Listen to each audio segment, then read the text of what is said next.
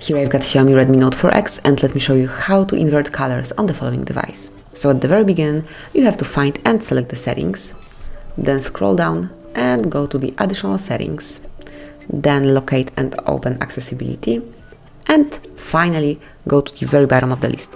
Here you will notice Color Inversion, and simply by tapping on the switcher you can activate this function. So as you can see, just by tapping you can invert colors, and now you can use your device comfy at night. So this dark theme is very good for your eyes. And then if you would like to switch it off, simply tap on the same icon one more time, and as you can see, now we are back in the normal mode. So that would be all.